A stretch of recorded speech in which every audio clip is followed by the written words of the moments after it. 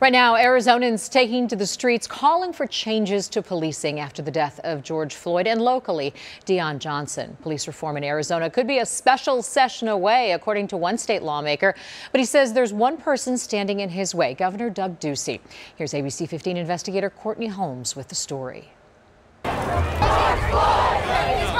As you can see, there's been 18 straight days of protest. People are demanding action now. But State Representative Reginald Boulding says Arizona has yet to act. We know that's what the public is asking for. We know that's what the protests are asking for. On June 2nd, Democratic legislators sent Governor Ducey a list of 5 police reforms they wanted to discuss during a special session anticipated sometime this summer. They include cultural sensitivity and de-escalation training, body-worn cameras, limiting qualified immunity, which would allow officers to be sued for negligence, requiring a different agency to conduct use of force investigations, and creating a statewide officer discipline database. So far, Boulding says they haven't gotten a response. There has not been any substantive concrete action from the governor's office. But on the legislative side, Boulding, the Democratic whip, says he's got the votes in the House and the Senate to get at least 3 of the proposals passed